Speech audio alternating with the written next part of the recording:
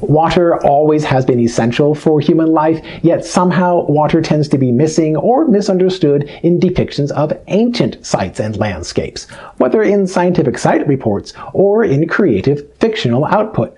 At every ancient site, regardless of the location or the time period, people could not have lived there without first satisfying the basic needs of their food and water supply. The food and water resources can be closely related, but this video concentrates on water at ancient sites. I would argue that a depiction of an ancient site should be consistent with the natural distributions of water. In my view, people should be able to recognize, or at least to imagine, how a place was inhabitable in the past, including the practicalities of water. In many cases, the landscape has changed through time, and therefore the water resources have changed in their placement and their accessibility. When viewing a landscape today, the rivers, lakes, and other water features may not be visible in the same ways as they were in the distant past. Usually, though, clues can be detected about how the landscape has changed through time in terms of the geological landforms, sedimentary layers, and associated contexts, including a change through time in the water resources and hydrology of the landscape. With a basic understanding about water resources, the depictions of ancient sites and landscapes can become more logical and believable. They can encourage new ways of thinking about how people actually lived in these places during the past. Otherwise, without knowing about the water supply, the setting can be misunderstood or misrepresented.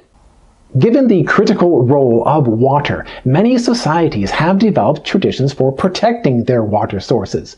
These traditions mostly are practical for ensuring survival, and they could involve special modes of operation when needed during times of scarcity with extreme weather events or environmental disasters, as well as during times of stress with warfare or siege.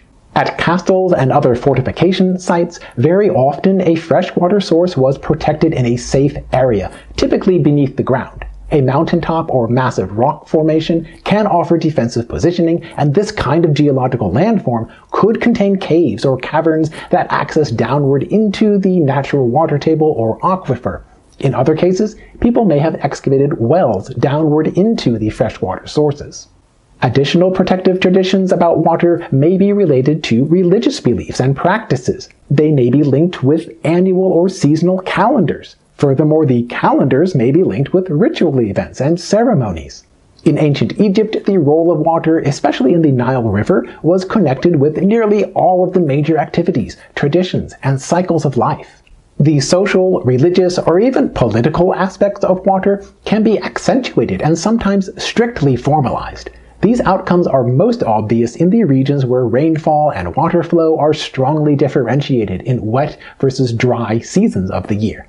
Mobile groups may have moved from one place to another depending on where they can find or access sufficient water at different times. Groups with more of a sedentary lifestyle may have developed traditions of water storage and possibly redistribution, and these traditions tend to be formalized through religion or ideology. I would like to emphasize that the ability to manage water resources depends to a large extent on the numbers of people involved. A single person or a small group of people could survive for several days, weeks, or even years by collecting and storing rainwater, accessing the water table or coastal seepage flows, and practicing the many options of sustaining a water supply during wilderness survival. These options have been and continue to be effective for hunter-gatherers, for nomadic pastoralists, and for other groups who tend to live in small numbers. The wilderness survival options with water become unrealistic with larger groups of people, especially when these people maintain a sedentary lifestyle, fixed in a place. You might consider the density of the numbers of people per unit of land area or per unit of accessible water volume.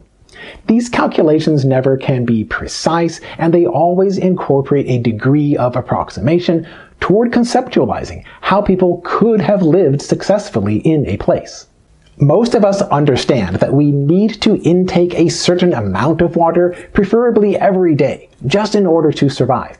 The human body cannot store water, and therefore all of us need to replenish the water inside our bodies on a regular basis. I will not offer health advice in this video, but I will note that all people need to maintain access to a sufficient amount of fresh water essentially every day.